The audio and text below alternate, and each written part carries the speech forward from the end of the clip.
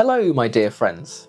Though it might seem like a gift that you didn't want at Christmas, today's video is about a very heated and very important topic: coal. Steam-powered attractions throughout the UK and beyond are in a bit of a crisis. There is no more coal being mined locally, and they are being forced to look elsewhere for alternatives.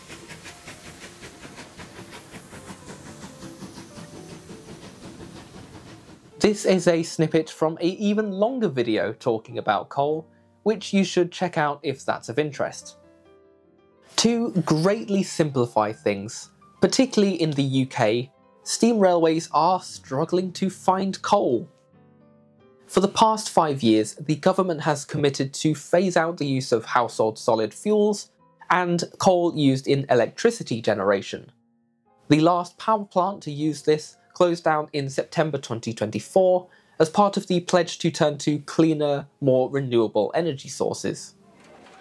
Coke and anthracite is still needed in the production of steel and other specific industries.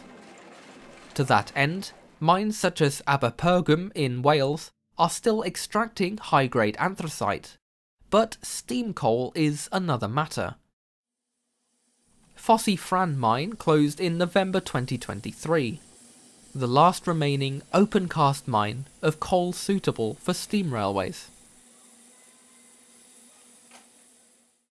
This left the heritage industry in a tricky situation. Suddenly, there wasn't anywhere in the UK to find coal. With all preserved railways, road-based vehicles, and even static ones, there isn't quite enough demand to keep a large-scale mine in operation, even though there are still hundreds of years left of coal still just sitting in the ground waiting. The alternative options are to import coal from other countries that are still mining it, such as Russia, Poland and Australia.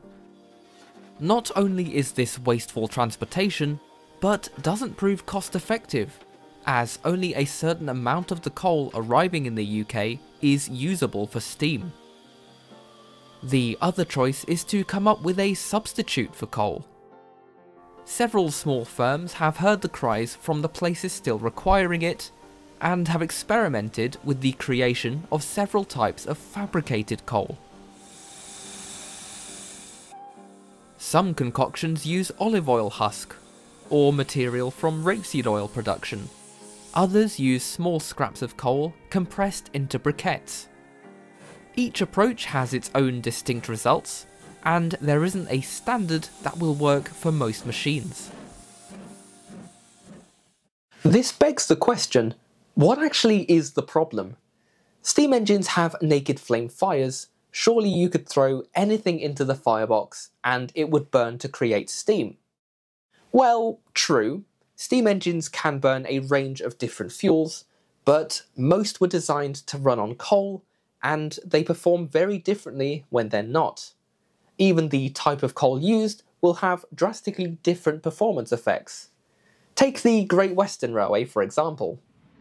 Their lines ran to the coal mines of South Wales, so naturally they designed their locos to run on what they had access to. Engineers found what worked best was large grates for the Welsh coal to sit on, encased within a Belpaire firebox.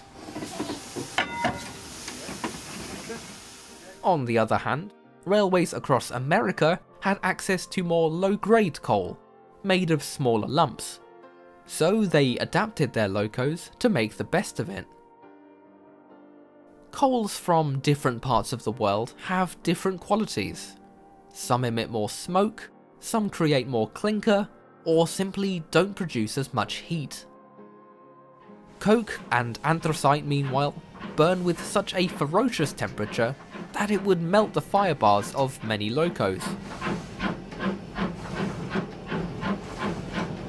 There is hope yet in artificially formed coal, but ongoing trials show that they still perform differently depending on the engine and conditions.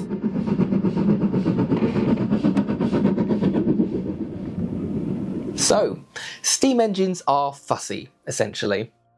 The issue is more than that though. It is a case of contradictions.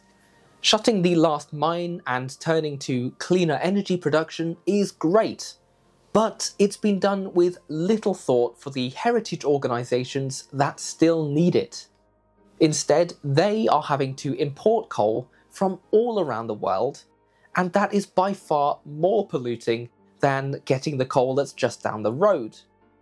Producing alternatives such as biomass and e-coal is still very expensive, and it's still such a new technique that it's a long way off from being able to be mass-produced on the scale that is actually needed.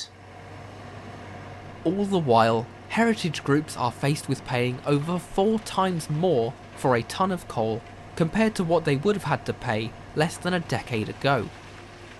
Consequently, many railways have had to run less often in order to maintain funds, and ticket prices have generally soared to make sure that there's enough fuel to run the trains at all. In terms of emissions, though they blast out smoke and steam in a dramatic way, the actual pollution that the heritage sector outputs per year is only a fraction of what is emitted elsewhere. A statistic that keeps in my mind is that the amount of CO2 produced by running trains on the Talyllyn Railway for a whole year is equivalent to 1 flight distance from London to California. This is an abbreviated overview of the current situation, and I recommend keeping up to date with the Heritage Rail Association as the situation is constantly changing. Throughout 2024, many railways have got by because they've bought up as much of the remaining true coal from the now shut Fosse Fran mine, but that was only a short-term solution. If you want to understand the issue in more detail, Chris Eden Green has done several great videos on the coal crisis, some from even years ago when the problem was only just getting started, and I'll link those in the description. What I also recommend is supporting a heritage organisation that is struggling. Gothic Locomotive has a great list on Instagram about ongoing appeals throughout the UK, and either by supporting them online or going to visit these places in person would make a huge difference. You could go and see steam trains doing their thing as they were built to do. I think that's worth it. I'd love to know what you think of the current coal crisis, and what you think the best move in the future could be. Let me know your thoughts in the comments. It's a conversation that is crucial to heritage industries, who are now facing fewer and fewer options. If you've enjoyed this really exciting talk about coal, then perhaps you'll enjoy the rest of the Guide Rail series, as on the first Friday of every month, we explore a different topic surrounding the world's steam-powered history. If you've enjoyed it that much, then you might want to support the channel on Patreon, as you get a bunch of extra stuff as a thank you by following the link in the description.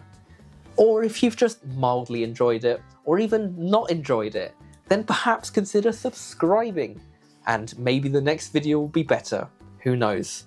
Either way, thank you all for watching, and I will see you next time. The following patrons are super fantastic for supporting the channel: Alex Goodman, GBH Train, D0280 Falcon, Sean Tempest, Random Thomas Fan, Dark White 73, Andrew Dyack, Reese Lee Walter, Ryan RTS, Ewan Pentland, Steam Power 4472, Jude 72, Firewind 10, Luneacres Photography, Mario Sonic 64, Elias, and Soda Fox Art.